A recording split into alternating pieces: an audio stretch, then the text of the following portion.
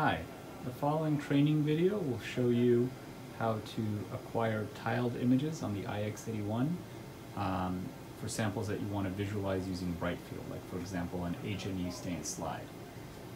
To do this, we have instructions on the system on a piece of paper that's on the computer. There are also instructions, the same ones are replicated here in this PDF, so if you double click here, you can see that these are the instructions for how to do this. So we're going to follow this step by step, and I'm going to show you how to do this. So first we need to turn on the microscope for brightfield, which I've already done, open velocity, and create a new library. So I'm going to open velocity here. Velocity is now open. Let's create a new library. I'm going to put this in user data in my folder, and I'm just going to create a library with today's name, which is 30th of July, 2020. Create that library. And I'm going to go to video preview up here. So usually when you look at video preview, it will look like this. It'll look like that. If someone has been doing tiling before you, it will be on XY stage mode, which is why it might look like that. So let's look at the next step. So very important, the first thing is do not put on your sample yet, okay? Instead, we want to lower the objective fully using the down arrow next to focus. So if you look here, we're going to press this until it beeps. So what we've just done is lower the objective completely. This lowers it even more than escape, and you'll see why that's important in a moment. We're going to do a calibration that's going to move the stage quickly and across its full range. So we want the objectives well outside any Z position where they could bang into the stage as it's moving. Okay, so in the video preview mode, we're going to go to the stage menu and click on Calibrate Stage. We are in the video preview mode. You can see this is grayed out. We need to go now to the stage menu and click on Calibrate Stage, which is all the way here at the bottom. When we do this, you can see that we get a message letting us know that the stage is going to move, so we should be careful, remove samples, and ensure there's nothing on there. There isn't, so I'm going to click Continue. And now what you're going to see is that the stage is going to move quickly to the corner. So this is why we lowered the objective, so that we wouldn't slam into them when the stage is doing this. You can see it moves to the upper left corner, having moved to the bottom right, and then it sort of goes to the middle. Okay, the next step is to check the spatial calibration of the objective you will use. So I know I'm going to do the tiling on a 10x objective. That's what's in position there. It's a little bit hard to see, but that is the objective that's illuminated there. So what I need to check before I start doing the tiling is whether my scaling is correct. And so to do that, you need to be in the live video mode, and you need to double click on this. This is the calibration tool. When you do that, you'll see here, it will tell you how many microns are equivalent to 1 pixel. And so this, which is 0.61, should coincide with whatever it says here for the objective you're using. So you're doing Retiga color imaging. We're looking at this pixel sizes thing on the wall. And so we're using the 10x. The microns per pixel are 0.610. That is the same as this. If it's the same, that's fine. You can just close this or hit cancel. If it's not, you should make it the same and let the staff know. Now the reason we check this is because if that number is wrong, the stage will not move appropriately to different positions, and you won't be able to stitch correctly. Now, it should almost always be correct, but since tiling and stitching involves a lot of time for large samples, you want to make sure that every single thing that needs to be properly set up is, so that you don't waste your time later. Okay. So now, step 5, put on your sample, adjust channels as needed, avoid saturation with and without the slide, and save your settings. So this is essentially the same as always. So if you need to color the illumination, you should. You're going to put on your sample. We're going to have conditions that don't saturate. with or without the slide, because we are also going to take a blank, just like under normal conditions. Once we've completed all that, then we're ready to move on. So I am going to put on the slide, make sure it's colored, focus, and kind of get settings that seem reasonable, and then we'll move on with this list of things to do. I've placed a slide which is a coronal section of mouse brain. I've focused by eye. I've made sure that the exposure gives me a good image that is not saturated, both on the sample, which we are on it right now. You can see, if you look here, these values, which indicate the maximum pixel values, and the minimum ones, the maximum ones are on the right, are all changing and lower than 4094. I then went to an empty region, so completely off the slide, and I did an auto expose here, which is also not saturated, and I made sure to white balance here. So everything is ready to go. I will be able to take a blank image in the current location that is not saturated and is properly white balanced, and then I'll be able to take images of the sample itself that are nicely in focus. So this leads us to step 6. To correct for uneven illumination, you will need to take a blank image. There are two options. If the slide is transparent and your sample does not block a lot of light, which is the condition right now, you take a blank image as usual. If your sample is very opaque and it blocks a lot of the light, then there's an explanation of what to do there. You should probably consult with me, because that can add a few complications later. In any case, our sample doesn't have that problem, so I'm just going to move off of it.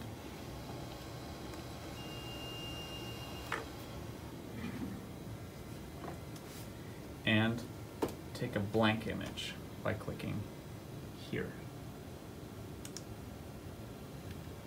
I'm going to name this blank. There we go. Okay, if I go back to video preview, something very important that we need to do before continuing is to make sure that we save our settings. So we need to click this if it's not grayed out, because when we do the tiling, we're not going to use this button to capture a single frame. We're going to do this button, which will start an experimental protocol which will look at these settings the last time they were saved. So we need to make sure to click this button here to save these settings, so that when we do the tiling, those are the settings it refers to. Okay, so we've taken the blank image and saved the settings. The next is to check the straightness of the stage. So to do that, we need to get back onto the sample. There we go. And what we're going to do is find a clear feature on the sample, some sort of dot ideally, or little speck of something. So for example, this would be a good candidate. And then we're going to see if we move the stage from left to right, whether that moves without, it moves also from left to right and not at an angle. It shouldn't move at an angle, but again, when you're doing tiling, the investment of time is substantial, so you want to double check that everything behaves as it should, because else you're going to waste a lot of time. So how do we check that? We go up here and select the rectangular tool, and then we just draw a rectangle from one side of the image to the other, like that. Then we move the stage to place the sort of our test object right above that line, and then we move all the way to the left, and then all the way to the right. If the stage is properly calibrated and aligned with the camera, you'll see that that object moves right on top of that line. It never does this or this. That's exactly what you want. If you see that they are moving diagonally, when you are just moving the joystick left or right, please let me know. That means that this part of the microscope has been knocked out of alignment and I need to fix it, okay? So in this case, that's fine. All right, so what's the next step? Step 8 is in the video menu, switch to XY stage view. So we're gonna go to video and go to XY stage. All right, so now we have this view. This view is necessary to set up tiling. and it consists on the upper left-hand corner of the image that you're seeing, and this is a representation of the stage and various positions that we can mark. So we'll come back to this in a second. Now, step 9 in the stage menu, we're going to click Clear All Points. So we're going to go to Stage, Clear All Points. What that does is it removes any points that anyone else had put in here, which would be at random positions. So you don't want those contaminating your experiment. You want to mark points that are relevant to your sample, not have other points that someone else put on for a different sample that has nothing to do with what you're doing right now. Okay, so the next is we're going to go to the edges of the region of interest and mark positions to generate an outline of the target area. So the way we're going to do that is I am going to move along the sample and look through the eyepiece, and when I reach the north, west, south, and east edges of the sample, I'm going to mark points here, which will show up as little red crosses, and that'll give me a sense of where the outlines of the sample are. So I'm going to go ahead and do that. I am now at the northernmost point in the sample, so I'm going to mark it by going to Stage and saying Add Point. I can also do Control-Shift-A to add that point. Now I'm going to go to the west corner of the sample and repeat it, and go to the south, then to the east, and repeat the same procedure. So I'll do that, and then I'll restart the video.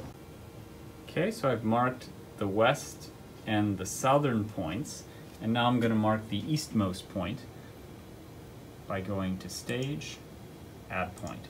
You can see the points here, so this is where on the full area where the stage can move, these points sort of live in that space. So that's an outline of our target area. Now we want to run a small test. So the idea for this test is, again, when you're doing tiling, you don't want a mistake to ruin a tiling that might take half an hour if it's something really big. So you want to do a small test to make sure everything works. And so the way we're going to do that is we're going to draw a small region somewhere in the sample that includes 2x2 squares. So it's ideal when you're doing this test to draw that in a region that has a lot of structure, because you're going to be looking at whether the stage moved the amount of distance it needed to, and it's easier if the area that you're looking at has a lot of features. So this, which is on the edge of the sample, would be kind of a bad idea. I'll look for a region that's very structured, and I'll show you what that looks like. So this area right here, which is sort of near the hippocampus, is a very good candidate for doing this small test. Because it has a lot of different features, and so it'll be easy to find whether the edges are moving as we expect them to. So the way to make a small 2x2 area here is to just draw a small area, and you want to make it a little bit smaller than the 2x2 is here, because else it tends to make more than 2x2. So if you make it a little bit smaller, like that, then when you tell it to tile, it'll tile an approximately 2x2 large area. So how do we tell it to tile? So we're going to go in step 12 to the acquisition setup in the video menu and restore the setting called MSL Tiling BF. So we're going to go, where's the mouse? Here we go. Video, acquisition setup. And so this may be set to some random thing, like it could be set to something like this, for example. And so you don't want to have to turn all this stuff off and turn on the stuff that you want for the tiling.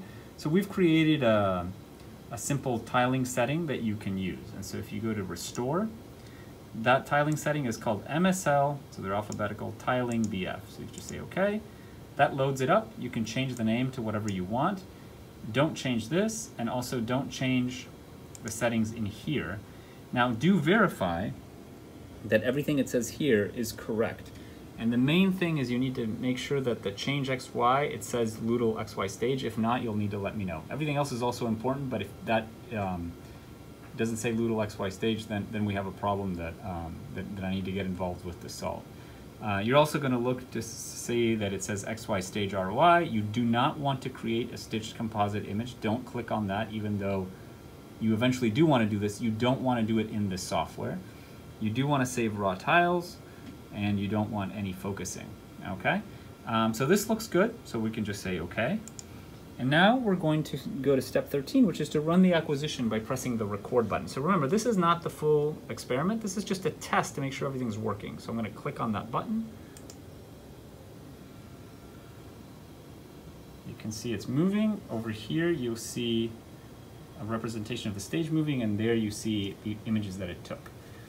If we go to this one, we click here, we can look at the individual images. So here's where we're going to check that this worked. And the way we're going to check is we have a 10% overlap between images. So what we should see, and they move in a snake pattern. So it does this one, this one, this one, and this one. So this edge here of this image should overlap with the next one. So if we look at features, for example, this thing down here, that should be present on the left side of the next image.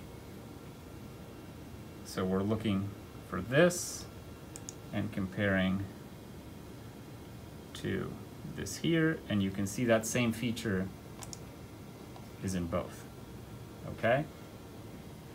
Then to tile 3, it goes this way, so we should see this part on the top of tile 3, and indeed, there it is. And then tile 4 is going to be to this side. Again, it's a snake pattern, so we should see, for example, that feature on the right side of tile 4. And so there it is. You can see there. This is tile 3. So this overlaps with this.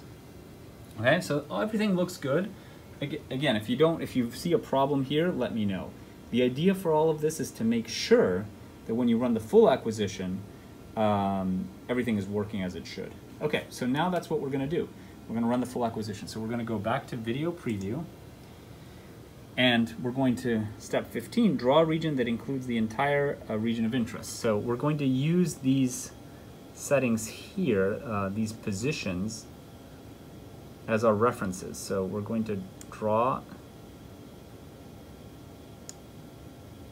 an area that includes all those positions. And if you want, you can make sure that you include all of them by making sure they're all included, though this tends to lead to more tiles than you want, but just to be safe, we can do that. Step 16 is to check the focus before starting the acquisition. So the way you want to check the focus is you want to go to the middle, check the focus here to make sure it's good, and then move from side to side, so from left to right and from top to bottom, to make sure that the focus doesn't change. If it does, that means probably that your slide is tilted, so you need to address that. Because this doesn't have any autofocus, so it's going to take the same focal position all throughout. So if the slide is tilted, that's going to screw up your imaging. So I'll do that, and then I'll come back to the video. I've just verified that the focus looks fine. So if we are in the middle, as we are now, the sample is in focus. If we go to one side,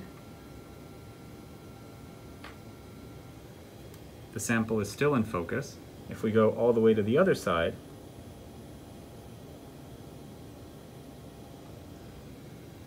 the sample is still in focus. That's exactly what we want. I've already verified that is also true if we go to the top and bottom of the sample. So we're almost ready to go. So the final thing is to count how many squares approximately there are in the X or Y dimension. I recommend you count in the smaller dimension, and this is just to make the stitching easier, because unfortunately Velocity does not report how many tiles it takes in X and Y, and we need that information for the stitching. So let's see. In the Y dimension, we have 1, 2, 3, 4, 5, 6, and a little bit more. So probably it's going to be either 7 or 8 tiles high. So remember that number, and we'll use that later. Okay, so now we're ready to run the acquisition by pressing the record button. That's step 18. So the record button is this red button here. We're going to press that, and what you'll see is it'll go to the top left-hand corner, and it'll start taking images and moving from left to right. And so right up there, there's not much, and then the sample starts to appear, and then you start seeing parts of the sample, and you can see how there's overlap as we would expect. I'll restart the video when it's near the end. So it's almost done. When it will finish, what you'll see is that it will export or save the images, and you need to wait until that's complete, as it says here in step 19. It's very important to wait until it finishes writing to the hard drive. You can see it's finishing writing image data to disk. If you interrupt it at this point, bad things will happen. You'll lose all the data from the tiling. And so you just need to wait. And this can take a substantial amount of time, so you just have to be patient. The writing is complete. You can see that the stage moves to the upper left-hand corner, and in here, we now have many, many, many images, all right? We will be able to check later by knowing that there were about 7 or 8 in the Y dimension, sort of what the size of the what the size of X was by taking the total size and dividing it by 7 or 8 and seeing if we get an integer number, okay? So now what we need to do is export the data. And so we have 2 things to export. One was the blank, which I forgot to export. The other is the full tiling. So very important when we do that, we need to follow the instructions here to make sure that things are exported correctly. And so I'm going to go first to blank. I'm going to go to export. I'm going to create a new folder called exports, and with today's date.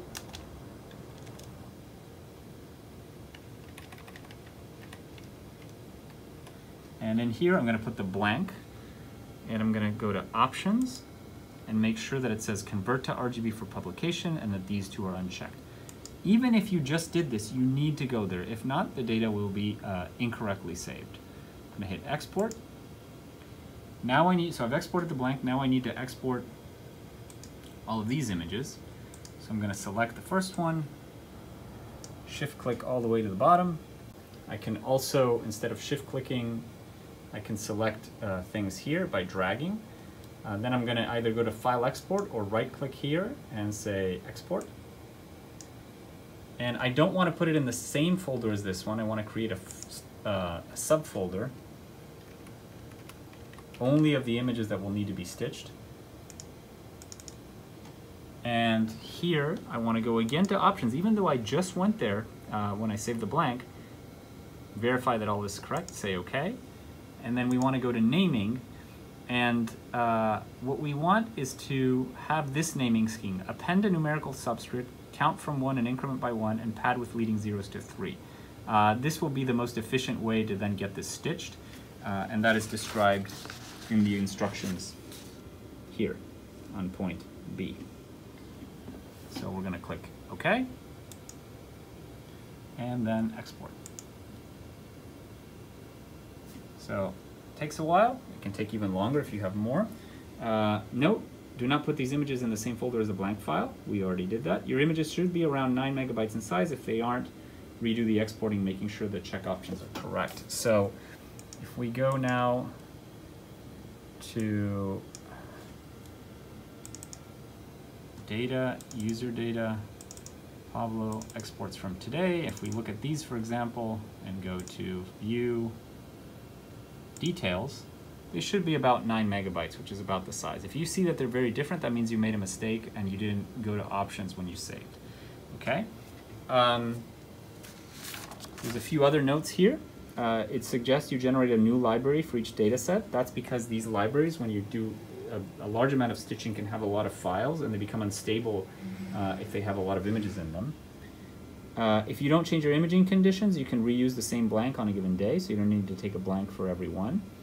And when you export your final images, they should have names that are numbered, 001, 002, etc. So that's exactly what's going on here. These are the exported files, except for the blank, which is called blank.